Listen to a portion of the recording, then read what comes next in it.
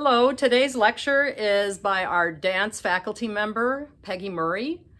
She specializes in historical dance, is also a dancer, a scholar, and a dance instructor. She holds a PhD in performance studies from Ohio University and works extensively with Renaissance and Baroque dance. Murray choreographs university and professional operas and has been a faculty member for the Amherst and Madison Early Music Festivals. She has performed and taught in the United States, Mexico, Colombia, Peru, and Argentina. Hi everybody. I thought I would try to give you a little foretaste of what's in store for Madison Early Music Festival 2021 dance-wise. Some of the things that we want to explore through our dance classes and also hopefully combined music and dance classes are really kind of exciting. So I wanted to introduce you to a couple of the sources that we're going to be working with. These sources are really important in dance history because they contain a lot of information about basse dances in the Burgundian Court at the very end of the 15th century. So basse dances, as you probably know, are dances that are meant to be low to the ground and gliding. They're very stately. Generally, people think that they were processional dances, danced by couples. Very often, couples, one behind the other, would do this sort of processional dance. It also seems possible that people could dance three abreast. And it also seems possible that threesomes or couples could dance basse dances alone without the company of all their friends with them.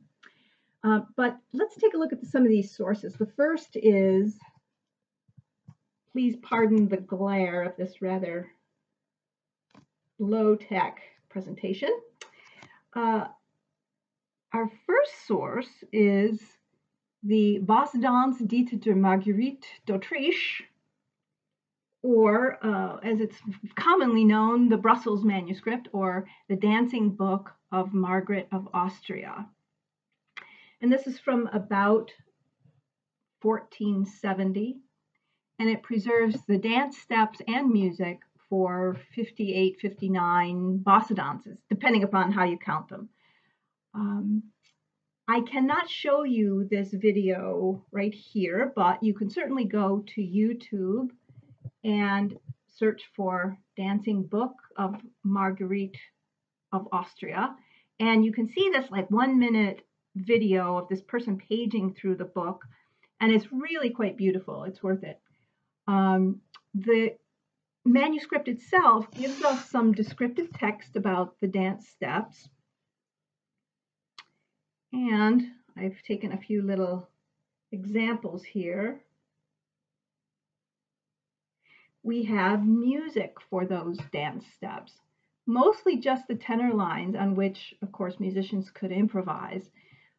A few of the dances, as in down here in the corner, a few of the dances contain regular notes, but the vast majority, we're just given the tenor for those. To give you an even closer idea of how this works with the dance, I've blown one of these pages up, and here we have, down here under the musical staff, in the silver ink, we have a line of letters that denote dance steps. So we have a good idea of the order of the dance steps, but we also have a very good idea of how they went with the music. So taking a closer look, in this dance, Filles à marier, girls to marry, on the bottom, it's not very clear, we have the original, but we have a transcription of it above.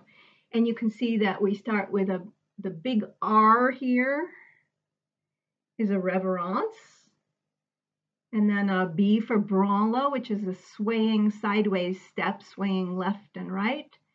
And two single steps or simple steps, and three double steps, two single steps, and then those three R's are reprise or démarche steps that step backward. So we have 3 backward steps and then a brawler again. And that is the end of the first phrase of the dance. And the phrases of these dances were very complex, very formulaic. So one of the things that we hope to explore is how music can go with these formulaic step patterns. Another important source we have is this one by Michel Toulouse, sorry. And this is the Art and Instruction of Good Dancing. It's from about the same period, and this book contains virtually the same information as Margaret's Basse Danse manuscript book. But this, it happens, is the first printed book on dancing in Western dance that we have, that is extant. Now, this book was printed in Paris, and in fact, we find evidence of these kinds of basse dances all over Europe from this time and later. In Italy, for example, basse dances were contained within compilations of a variety of dances, some of which were much livelier with kicks and jumps and things like that.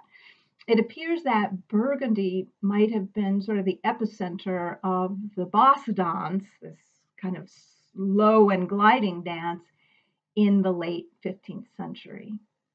But looking at Burgundian attire of the time might hold some clues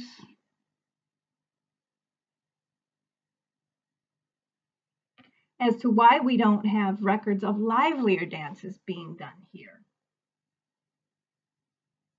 The extreme pointy shoes, the length and character of the ladies' overrobes. You even have this guy walking on her robe. And of course, the elaborate headwear for ladies. We've got some examples here, but here are some more.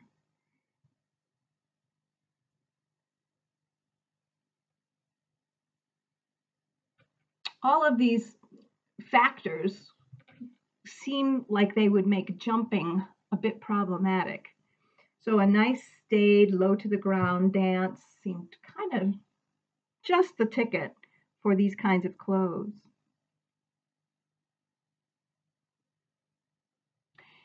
So let's go from shoes determining that we stay low to the ground to 2 or 3 centuries later,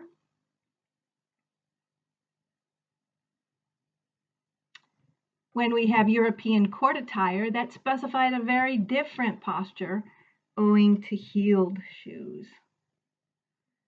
So the Baroque body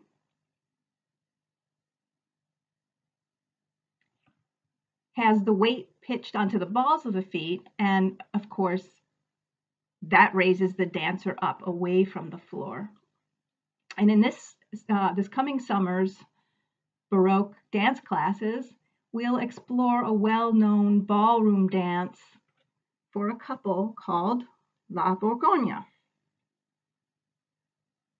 This is a dance by Louis Pécourt, and it's preserved, and actually here is an example of Beauchamp-Fouillet dance notation.